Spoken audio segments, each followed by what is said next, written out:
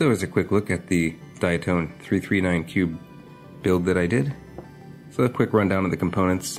You've seen these before. I have the iFlight XING Nano 1105 6000 kV motors for 3S, and also the BetaFPV 12 amp F4 all-in-one, the toothpick board they're calling it, along with the Happy Model VTX/DVR, the Diamond, and the Runcam Nano 2.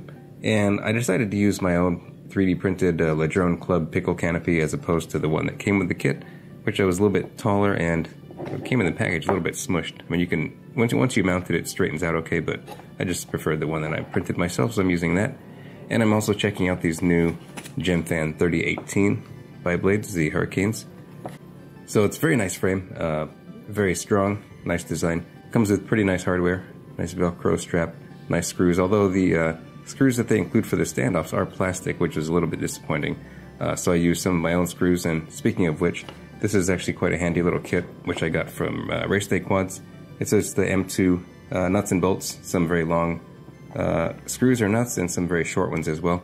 So very handy for dealing with these little micros. Oh, and also for this one, I decided to flash BetaFlight 4.1. First I had to get the BetaFlight configurator 10.6, I think, and then flashed it to BetaFlight 4.1 because I wanted to check out the sliders, tuning the PIDs with the sliders, and that seemed to work out pretty well. And it has all those great handy tooltips, so it tells you more or less what everything does. So I think that's a great advancement for BetaFlight and for tuning in general. So that seemed to work out well. And the bass tune I kind of made up for this seemed to work well on 3S. And speaking of which, I tried this on two batteries, a 3S 300 and also a 3S 450.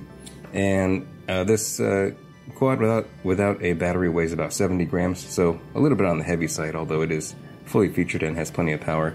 And with the 300 3S, it's about 100 grams, and with the 3S 450, it was about 110 grams, so a little bit on the heavy side, although it did perform well. And I will say on the 3S 300, on full throttle, I was getting some voltage sag, some battery critical flashing, but with the 3S 450, I didn't have that issue. I didn't get any voltage sag until towards the end of the pack, so that's fine. And I was getting about 5 minutes of flight time, and if you were pushing it, you know, still get over 4 minutes of flight. So I think that's a pretty good indication that the 3S 450 is a good match for this power system and this weight. So anyway, please enjoy this flight. Thanks for watching, and I'll see you on the next one.